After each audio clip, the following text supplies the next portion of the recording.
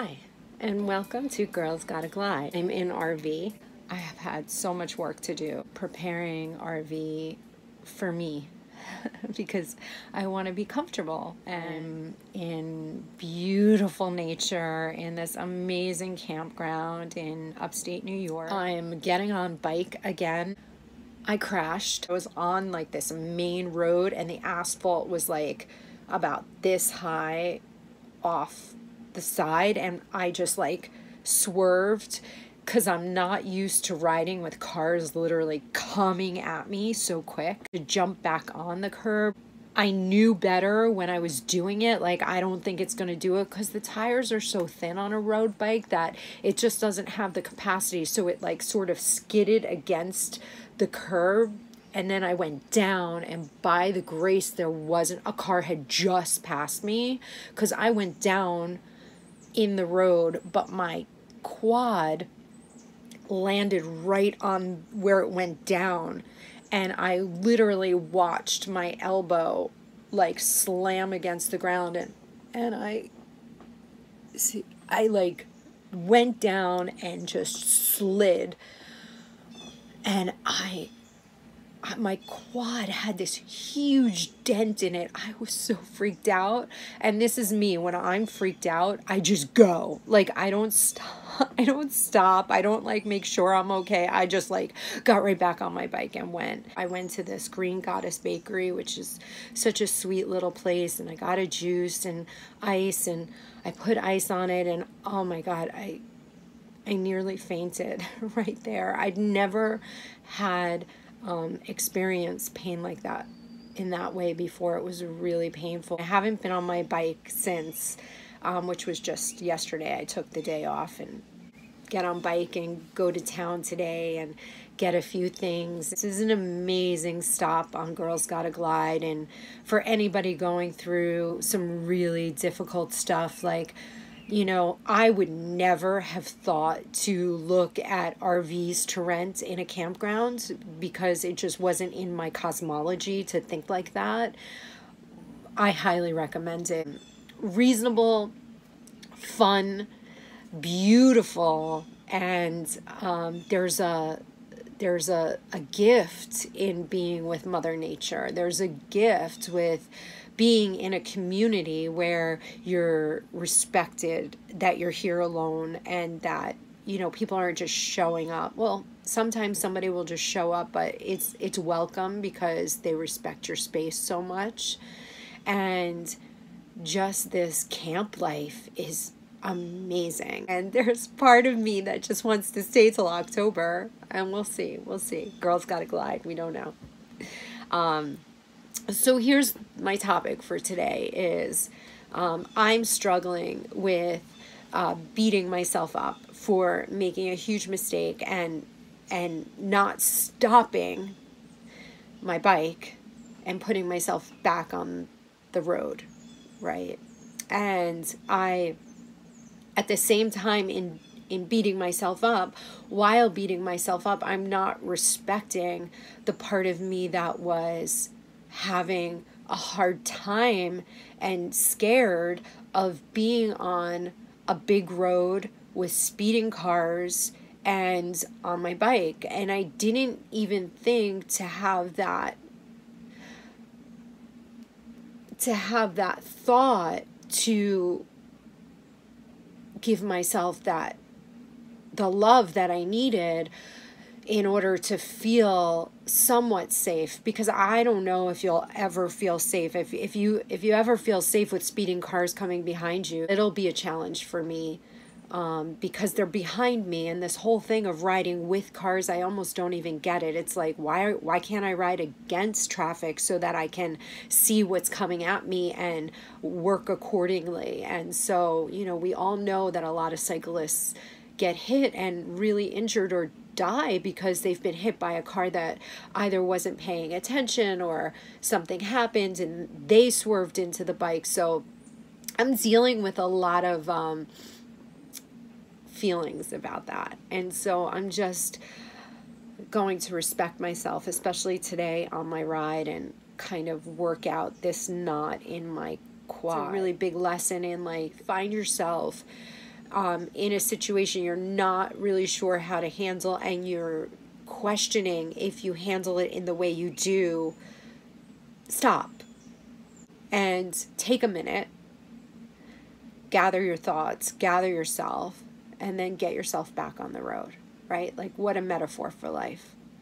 I believe that everything happens for a reason. And so the reason that this happened to me was that I was really overextending myself. I had ran 8 miles to get my bike, and then got bike and jumped right back on the road. I didn't have enough water, so I was out of water by the time I got back on the road, and maybe I should have allowed the bike shop to give me some water instead of saying, no, I'm fine, I don't need water. And, you know, like, I'm so used to being a New York City girl and like, I got this, it's all good, the reality is that everything in our lives, I believe, is there to help us and support us. So I have just as much support as I'm willing to receive, right? That's a big one. How much support am I willing to receive? You know, accepting the water is just like that one step further. So many lessons. And, you know, I don't have to be a hero. I'm enjoying this. I can't even explain it. I mean, I'm not even here a week. Ever so grateful to have this opportunity and to be taking the space for myself, and to be chilling out with Mother Nature in a way that I haven't ever been able to do. I wouldn't even think, like I said, to be here and emotionally and physically, because I was in Manhattan and I would never leave Manhattan because, oh my God, I'm not leaving Manhattan. Now I don't think I'll ever go back. I don't think I could live like that ever again. Somebody's above you, somebody's below you, somebody's on either side of you, and you're like, every time you get in the elevator you have to see somebody, and every time you go through the lobby you have to see somebody, and then you go outside and somebody's always behind you and somebody's always in front of you, and it's always somebody, and there's never any space to just be alone and feel and breathe. This is me in RV. I love you. Me. Okay, so this was my first trip into town on Bikey, and I wanted to show you my haul. All right, so this is my first time doing this, so bear with me, and if it's crazy, shaky, I'm sorry. This is me in my bike outfit. Yeah. This is sort of a little glimpse of RV, but I'm not showing you much right now.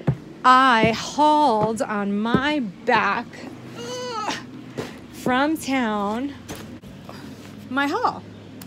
I'm calling it my town haul. I got this amazing nut farm, which they sell at Whole Foods.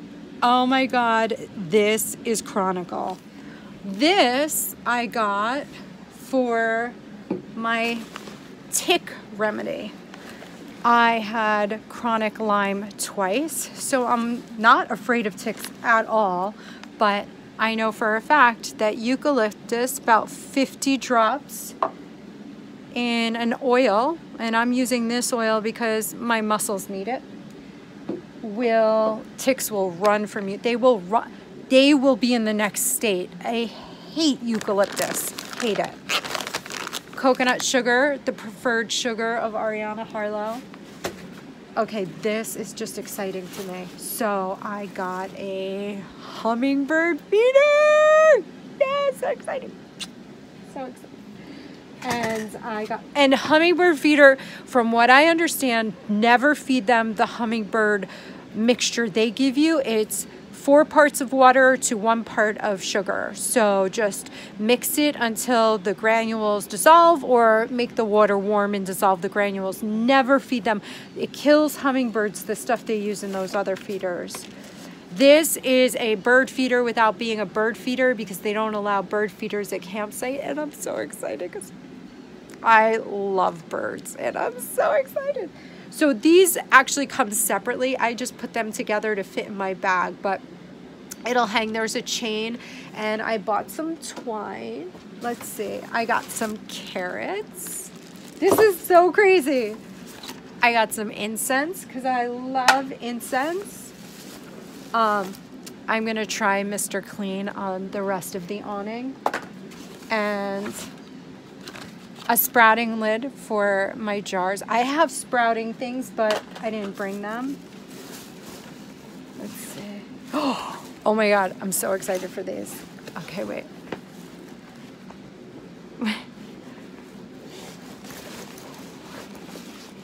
Okay, my flip-flops, just in case I needed them. I got these beautiful seeds.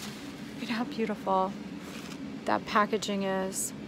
This, I guess, is milkweed. It attracts butterflies. I got sunflowers and broccoli and parsley and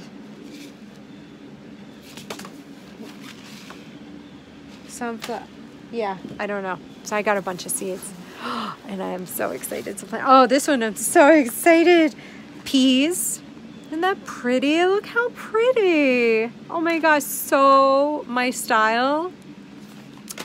And then I got this, I got at the berry farm. So the berry farm, I don't know what the name of the street it was on, but it's in,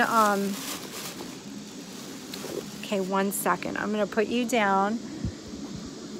Okay. The berry farm sells all organic. I got twine to hang my bird feeder and my hummingbird feeder. All organic veggies and flowers and some food too. Look at this beautiful thyme. Oh my God. Is that not the most beautiful thyme you've ever seen? And it smells. Oh my God, it smells so good. Okay. I'm kind of mint crazy. So here's a certain kind of mint. Here's another kind of mint. And then I got kale. Another kind of mint. Emerald and gold. I'm crazy for mint. You have no idea. I love mint. And then, so 2 kales. Okay, let's see. Did I empty my bag? Some yeast in case I want to bake some bread. My neighbor's Wi-Fi password so I can get on Wi-Fi. That's it. I did it. So look, this is my food haul. Well, I would say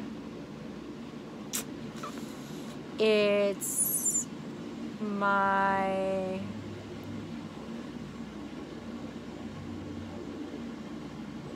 necessities haul because it's not just food. Honestly, I'm right now because I did 19 miles, which is, I was hoping to do 20 or 22 at least, but there were a lot of hills and this was really heavy on my back. And I'm gonna now, I'll show you. So this is one side of the awning and that is the other. Look at that. I'm gonna finish the awning and do my garden this afternoon. It's 3 o'clock. So I would say I have a good 3 hours. So right now I'm gonna make myself an amazing rice cake or two with this ridiculously tasting. I mean, this is like mixed nut butter. It's cashew, almonds, and pecans. This is, I can't even tell you. It was so chronicle and I love that they let you taste. I just wanna bring all my friends there. And I'm gonna hang my bird feeders. So I may give you an after look, okay?